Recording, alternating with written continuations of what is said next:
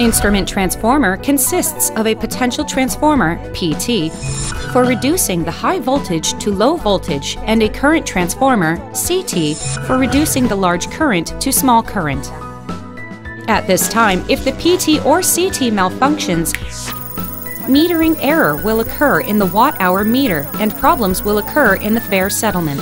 In addition, the conventional instrument transformer error measuring device compares only the magnitude of the primary side current and the secondary side current of the instrument transformer and does not measure the phase difference, so that it is impossible to know the amount of power error between the active power and the reactive power.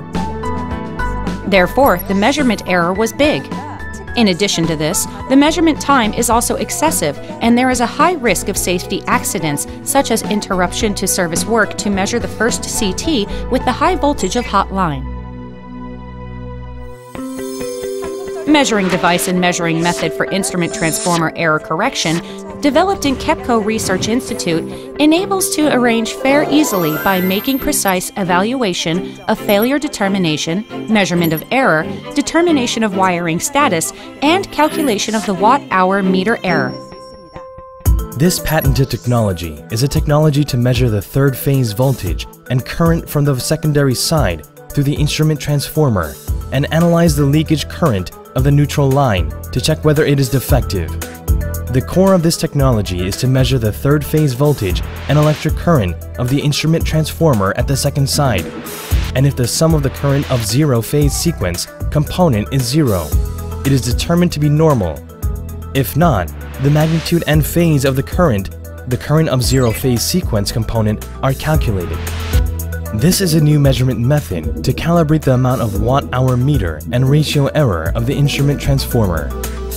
This technology can be used for judgment of wiring error, such as high voltage watt-hour meter, low voltage watt-hour meter, protective relay.